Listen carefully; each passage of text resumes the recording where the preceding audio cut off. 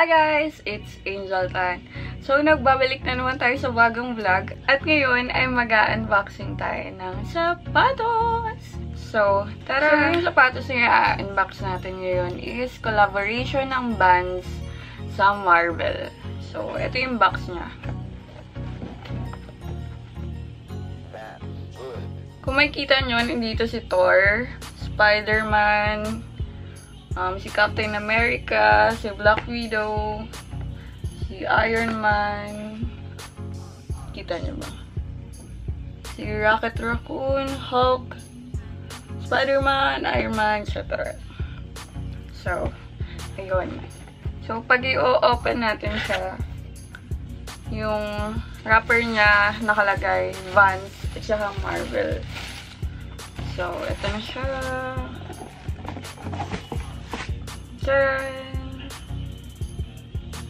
So, may kita natin si Captain America, Iron Man, Hulk, Thor, si Spider-Man, si Black Panther, si Scarlet Witch. So, ayun sila. Sa lace niya, ito lang, tanggalin natin.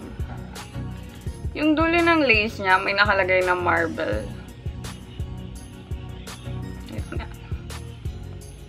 Yan, kita nyo. Yan. And then, sa tongue, yung character pa rin yung nakalagay. Ito yung tongue.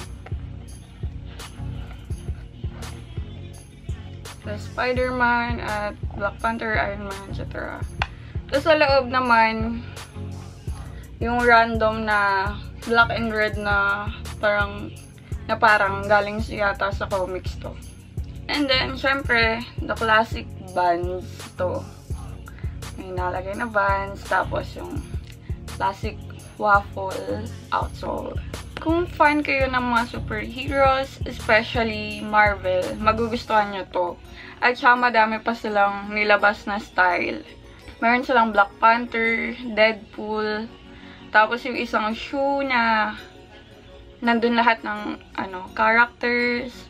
Tapos meron pa yung yung all girls na superhero, classic classic VANS din. Classic VANS din siya. Ano pa ba? May Hulk din na checkered, tapos yung paa niya nakaganon. So yun. Tignan nyo na lang sa VANS. At saka sale sila ngayon. So, maganda bumili. Yung tawag sa shoes na to is heads. Kasi, kita nyo naman, puro head siya ng mga character sa Marvel. So, itong shoe na to, it retails at 3,998. Almost 4K. Pero, nakuha ko siya ng 2,799 kasi sale siya.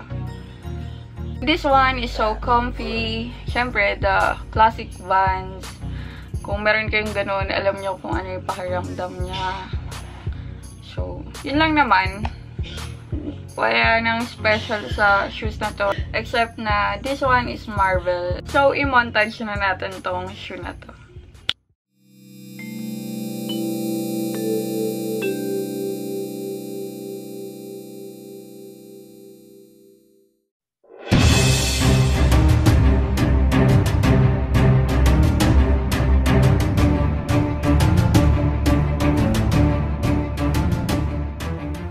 So, baka may mga viewers ako na mahilig sa Funko Pop. So, papakita ko na lang din sa inyo kung ano yung mga nabili ko. So, unang-una, ito, si Black Widow.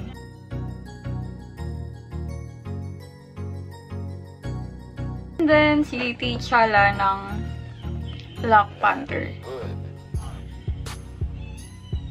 Ito, naka-boss protector. So, kung makikita nyo.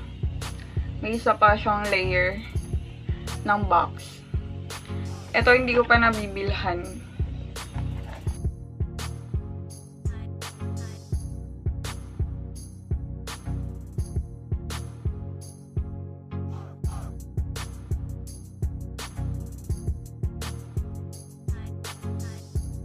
So, hinahanap ko ngayon si Captain America.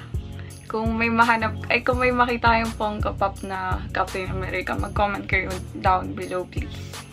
Kasi wala akong mahanap kahit saan. Kahit sa Green Hills, wala din akong mahanap.